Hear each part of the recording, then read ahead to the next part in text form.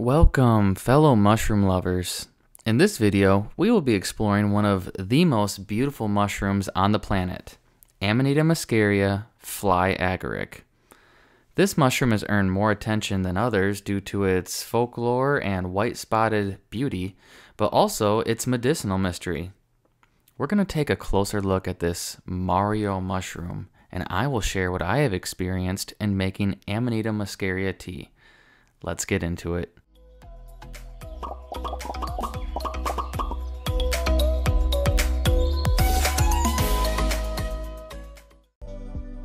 Amanita muscaria is mycorrhizal, which means there is a symbiotic relationship between a fungus and a plant.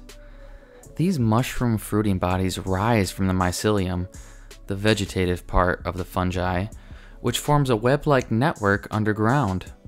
The mycelium wraps around the tree roots, supplying the tree with nutrients, and in return, the fungi receives glucose manufactured from the tree. I typically find these mushrooms growing under pine, as you can see in this video, but are also known to form relationships with spruce, birch, oak, fir, and cedar trees. Depending on the geographical location, this mushroom can exhibit its beauty in a yellow, orange, or red color. Rarely, Fly Agaric can be seen with a white cap as well. In Europe and Western United States, the cap will usually appear with a bright red hue. Specimens seen in the Midwest United States are orangish to yellowish, as in this video, these beauties were captured in Michigan during the month of October. Depending on the climate, these mushrooms can be found from late summer to early winter. The cap is usually 2 to 10 inches wide with a convex to flat shape, or possibly sunken in the center. You can't miss the whitish buff-colored wart-like patches scattered irregularly throughout the cap. However, direct contact of the cap through animals or heavy rain can wash away the buff-colored patches, so it is possible to see Fly Agaric with a bald cap as well.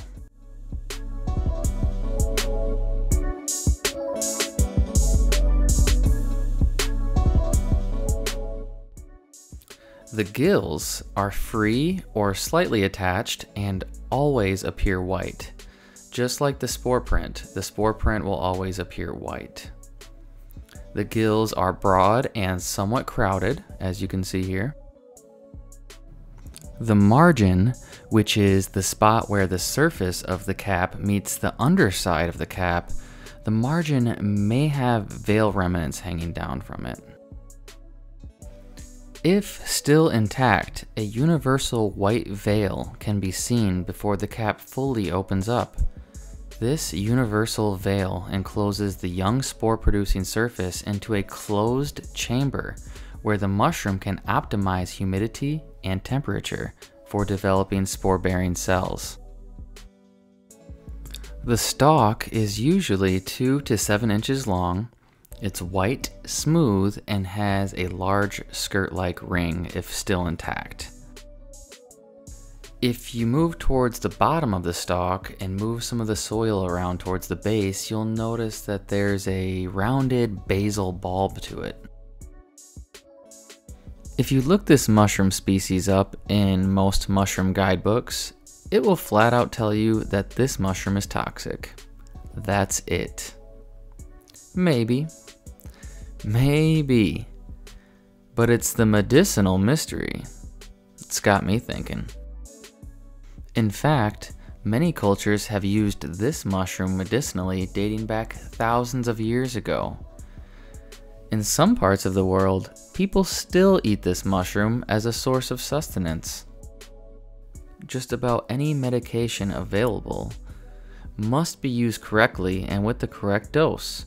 Otherwise, prescription or herbal medications can turn into a toxic situation. This mushroom is no different. If prepared and dosed correctly, the benefits could be harnessed, developed, and utilized.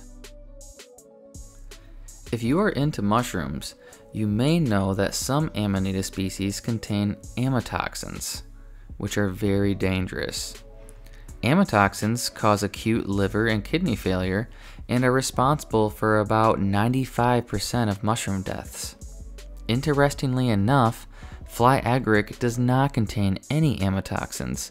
However, it contains isoxazole toxins, known for changing one's psychological state. The two most prominent compounds found in this mushroom are ibotenic acid and muscimol. To oversimplify these two compounds, ibotenic acid is an excitatory amino acid agonist, and it is responsible for some of the negative side effects such as nausea, vomiting, upset gastrointestinal system, and in high enough amounts, even seizure-like activity. Given that ibotenic acid can cause feelings of sickness, it is labeled as the bad chemical, while muscimol is viewed by most as the good chemical in Fly Agaric. I'm not saying the ibotenic acid component to this mushroom is a bad or useless chemical. It just appears to have developed more of a negative reputation compared to muscimol. Muscimol is a GABA receptor agonist. GABA is gamma-aminobutyric acid. If the role of muscimol being a GABA receptor agonist sounds familiar to you, you may have heard of the pharmaceutical drug class called benzodiazepines, such as Xanax or Valium. These pharmaceutical chemicals work on the body very similar to the way muscimol works.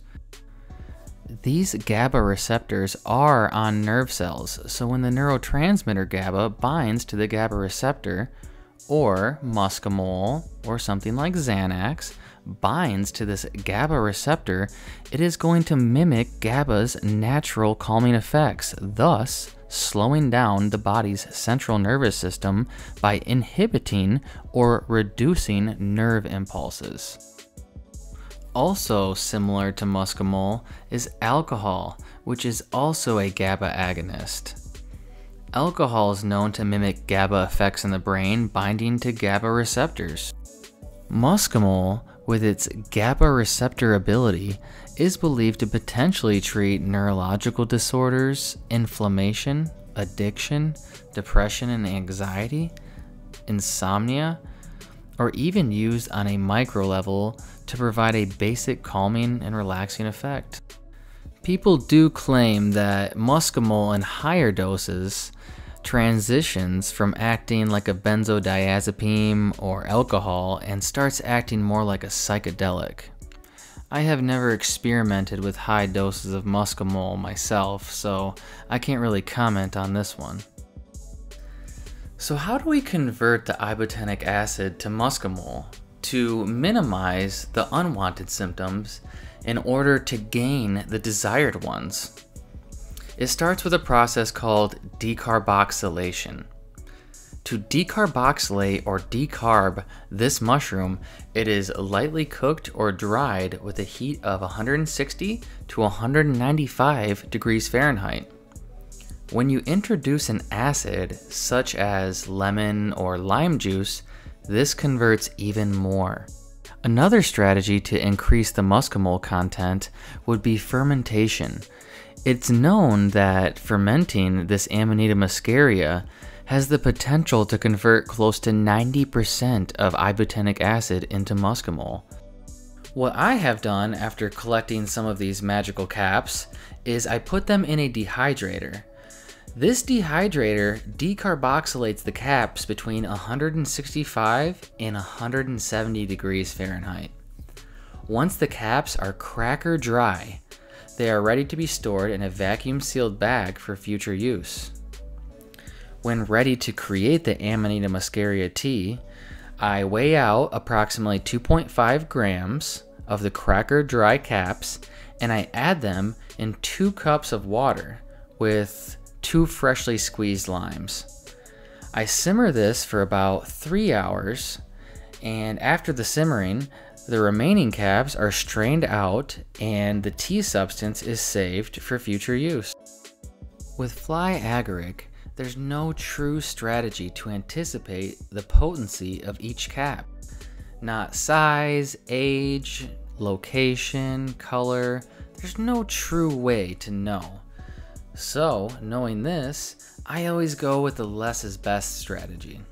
About 4 hours before bedtime, it was mushroom time for me, so I would consume approximately 6 tablespoons of the Amanita Muscaria tea. This was enough for me to notice a change in my thinking and feeling. What I observed was so interesting, but not surprising. I noticed a feeling take over me of relaxation, similar to taking a shot of alcohol or taking a small dose of Xanax. The interesting part that separates this mushroom from those other drugs is the sleep. I noticed my sleep was much deeper, and I would reposition myself much less throughout the night. I didn't feel like I was drugged, I just felt like I was getting a better quality of sleep. Now, I am a regular vivid dreamer. However, after consuming some of this Amanita Muscaria tea, my dreams went to a whole nother level. If there's any psychedelic components to this mushroom, I noticed it while dreaming. It seems that the vividness, the duration that I would remember of my dreams, and the way that I feel during the dreams had been altered into a way in which I can't even describe with words. It's as if the mental and emotional healing during my sleep had improved, and I would wake up not feeling drowsy, but relaxed. I'm not trying to persuade or convince you to trying the Amanita Muscaria yourself. Knowing that misidentifying an Amanita in general could be a game of life or death. This information is purely for entertainment purposes, and by no means am I saying this is the most optimal way of utilizing this mushroom. This is just one man's story. It's fair to say that I'm not even scratching the surface of the depth in which this mushroom can be used for food or medicine. Overall, experimenting and getting to know this mushroom a little better was a very fun experience. Beyond that, sharing this experience is by far the best part. Thank you for watching, and we'll see you on the next Mushroom Time.